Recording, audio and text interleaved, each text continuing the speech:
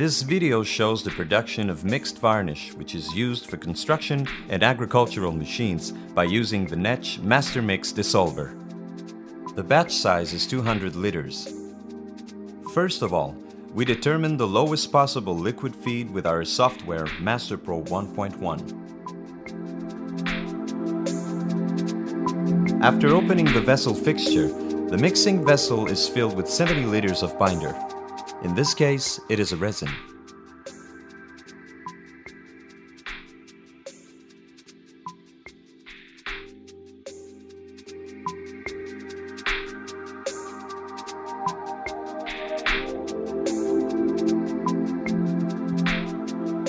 Then, we move the mixing vessel back and position it right below the mixing tool, and finally, we fix it firmly with the clamp-in arms.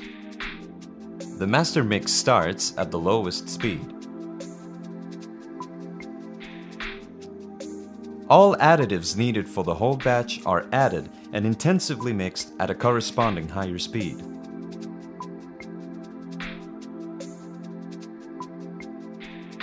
At this stage, we feed in the colored pigment first. During the process, we continuously increase the speed of the mixing tool.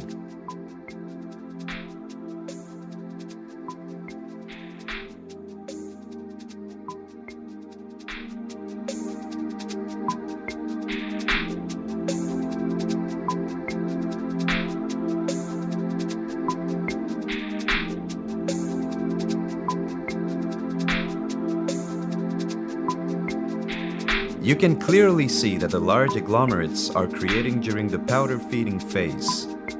These agglomerates are cut by the mixing tools and are almost completely destroyed by them. Then we proceed to feeding further solids.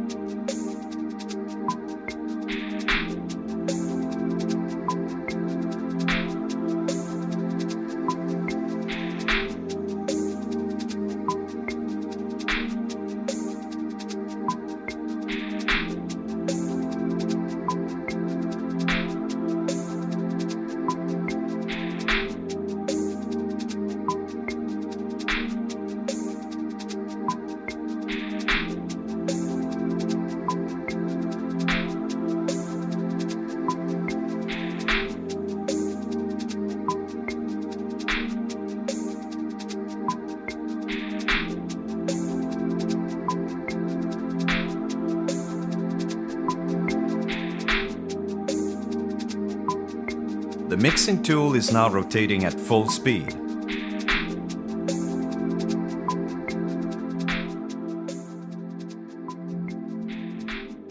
After dispersing the product for about 10 to 15 minutes, we reduce the speed and the remaining liquid is fed to complete the formulation.